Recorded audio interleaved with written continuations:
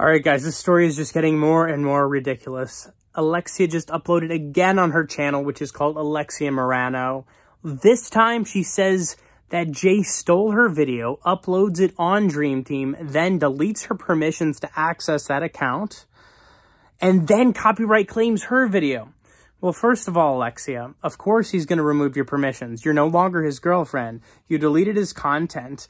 You screwed him over, you left him, and biggest of all, you still need to tell us if you actually filed a police report or not, and whether Jay has a warrant out for his arrest.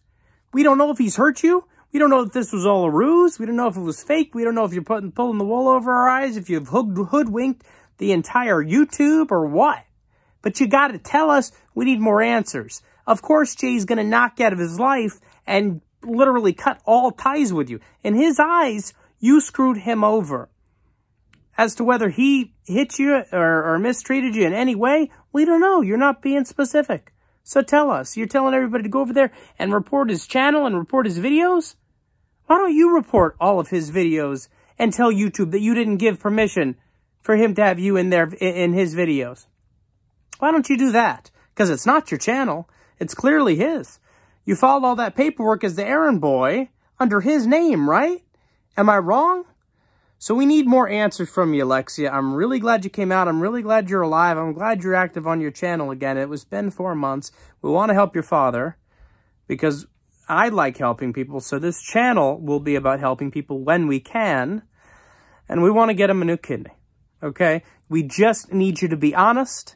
And we need you to come out with more details. I don't believe you were telling him to delete the videos all along. I think you told him to delete the videos when you got fed up with your father calling you, telling you that he was going to the news if he doesn't delete those videos because everybody was contacting them. And also, when your uncle started having his clients ask if Alexia was alive, I think that's when it really bothered you. I think you were in on this whole prank. Not a prank to mock drunk drivers. I think you knew about that too, even though you said you didn't. Just my opinion. So, it's not a prank at all, but I think you were in on it. So, we need more details. Comment on our videos and tell her we need more details and be specific. Did you call the police? Did he hurt you? Did he touch you? What's going on with that? Who's lying? We need to know. Thanks for watching, and I'll keep you guys up to date.